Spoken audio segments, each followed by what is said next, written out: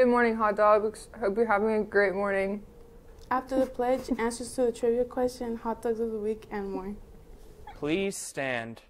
I pledge allegiance to the flag of the United States of America and to the republic for which it stands, one nation, under God, indivisible, with liberty and justice for all.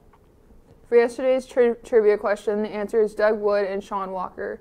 The people who answered right were Mr. Jewell's fourth period. Congratulations. For hot dogs of the week, we have Yesenia Martinez Santiago, Sari Vasquez Ramos, Jaden Bogard, Ethan Barker, and Miss McKenzie. Now I'm sending it to Doug for sports.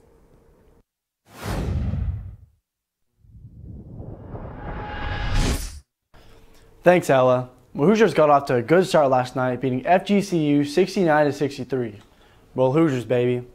Now to our Frankfurt sports. The Lady Hot Dogs traveled to Elwood on a Tuesday night for a JV half and a varsity contest.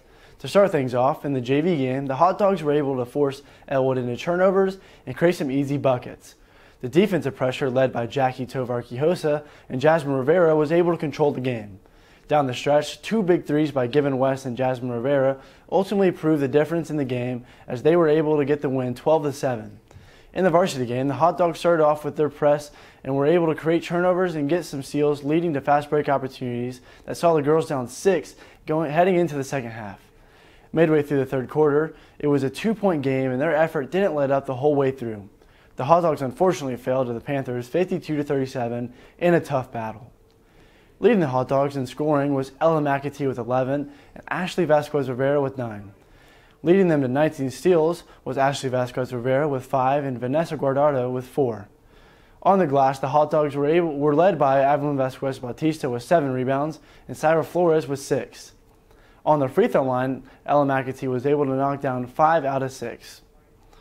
Now, I don't know if you guys noticed what I'm wearing, but this is a jersey from the movie Blue Chips. This is the 30-year anniversary of the Blue Chips being filmed in our very own Case Arena, and we will be having a Blue Chip throwback game January 13th versus Rossville. We will have some videos in the works for you, so stay tuned for that. That wraps up sports for today. Now, Mr. Saxophone for weather. Good morning, everyone. It's a Wednesday, so we're almost at the end of the week. Now with the weather, as you can see onto the screen, it's pretty cloudy out there, and it will be partly cloudy as the day continues. The high for today will be 77 degrees with some 10-mile winds coming in from the southwest, which is pretty good as it's November. And then in the afternoon, it'll be 45 degrees with a 69% chance of rain. So if you're doing anything after school, please have a rain poncho or an umbrella. Stay safe out there. All right, now to our cellist, Ingrid. Thank you, Anthony. And for lunch today, in lines 1 and 2, we have chicken snack wrap. And for line 3, it's potato soup. And line 4, we have cheese pizza crunchers. Happy birthday goes to Stephen Matthews, Kayla Stewart, and Sage Troop. That's it for the morning announcements, dogs. I hope you guys have a great Wednesday.